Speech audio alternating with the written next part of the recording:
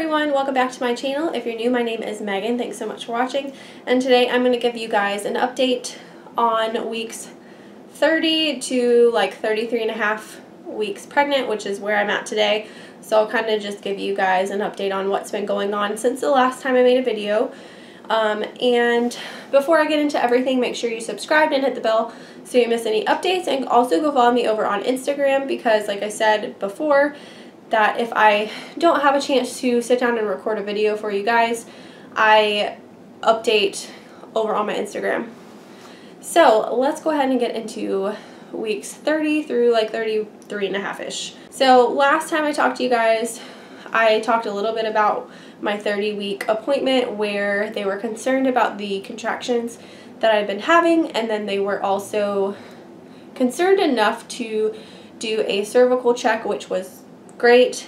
And then they also did a fetal fibronectin swab, which I was awaiting the results of, and luckily that came back negative. And obviously I'm still pregnant, so nothing has happened as far as going into labor at this point. So everything was good on weeks 30. Week 31, nothing really happened that I can remember. Nothing new really happened. Now, towards the end of week 31, I did start having some pressure down in my pelvis, and I can only really describe it as like cooch bone pain. So it's not like pubic symphysis, where that is like the front part of your pelvis. It is more like obturator foramen kind of thing, which if you know anatomy at all, it's kind of the bottom part of your pelvis. I don't really know how to describe it, but anyways, it was very, very sore, and it, for me, gets more and more sore throughout the week. So like Monday, it might be a little bit sore by the end of the day. Tuesday, it's a little more sore, and it starts earlier in the day. And then by the end of my full work week on Thursday, I'm usually pretty sore. So the waddle has come in quite a bit, the pregnancy waddle or pregnancy swag, whatever you want to look at it as. I have definitely been walking a little more differently, just based on that.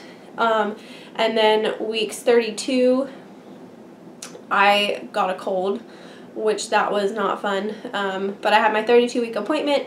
I had a growth scan and a visit with a doctor, and basically the growth scan showed that she is weighing about 4 pounds, and she is in the 30th percentile, so she is just a little peanut, not even average at this point, just slightly below average, but still within normal. So they're not necessarily concerned about any kind of growth restriction or anything like that. But her previous growth scan at 27 weeks, she was 39th percentile, so she did go down about like 9 percentage points on the curve. Like, she didn't follow her curve exactly, but I know there is some level of error in their ultrasound and how it measures and everything like that, probably just depending on a lot of different factors like positioning and how much fluid and all of that stuff. So growth scan was good, and I got to talk a lot to the doctor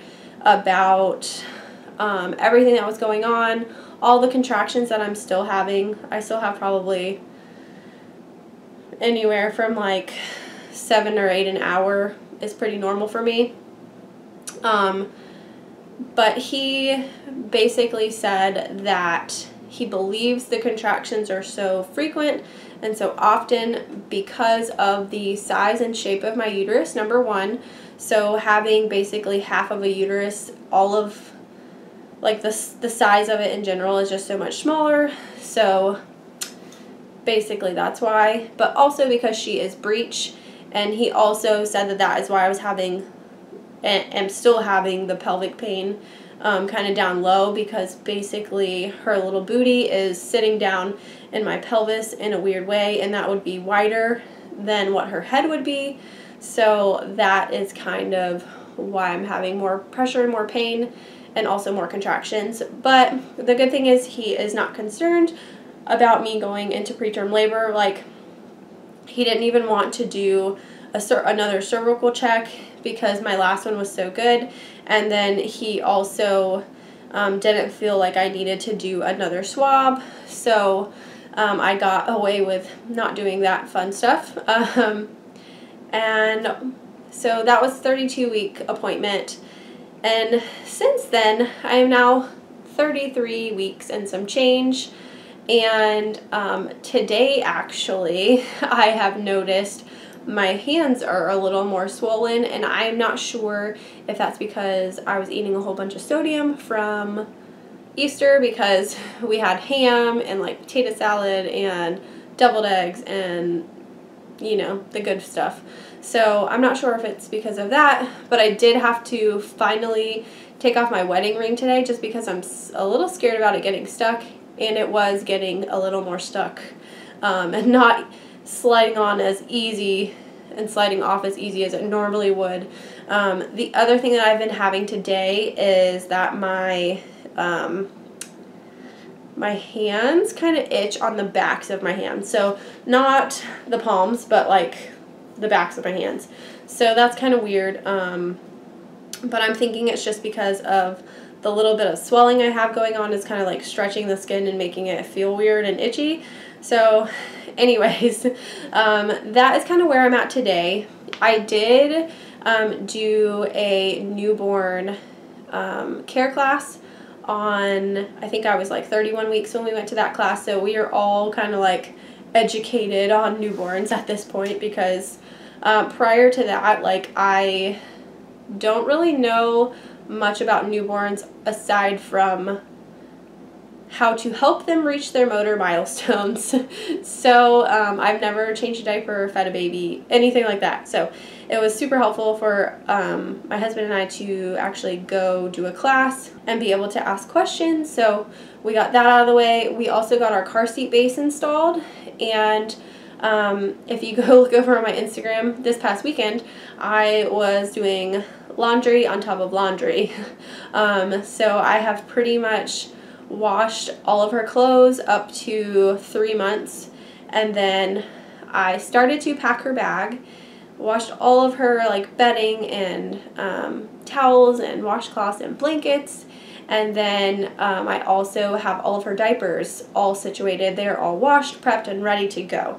So we are on our way to being like completely prepared that if we do have to go to the hospital, we are all set. And also I did go ahead yesterday and order my kind of like last minute things that I need to get to go into my personal bag, which I will be making a full video on what I'm packing in Celie's bag, and then also what will be in my hospital bag, and kind of anything else that I'm bringing to the hospital. So I kind of jumped around a little bit because pregnancy brain is so real.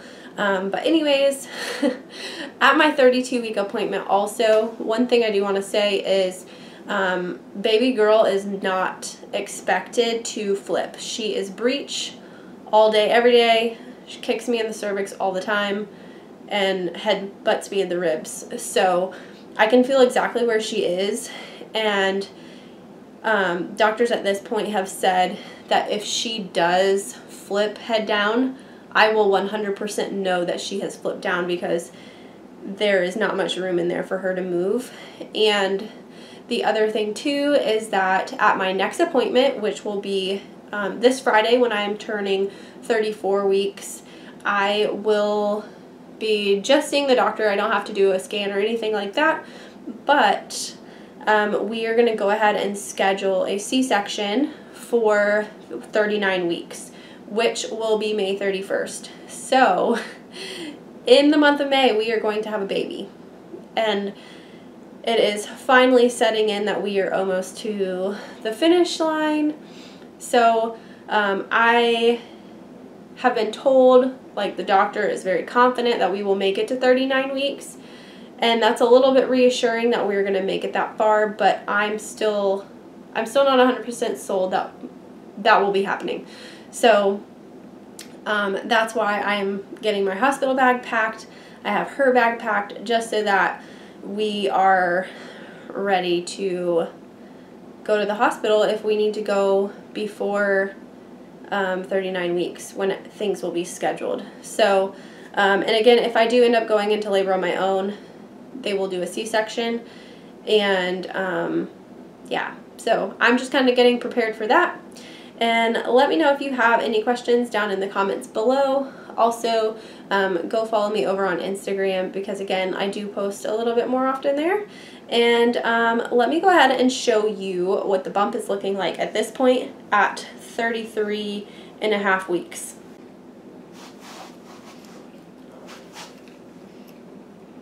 Alright guys, so that is it for this video. Thanks again for watching. Make sure you're subscribed and hit the bell, and also go follow me over on Instagram, and I will see you guys in the next video. Bye!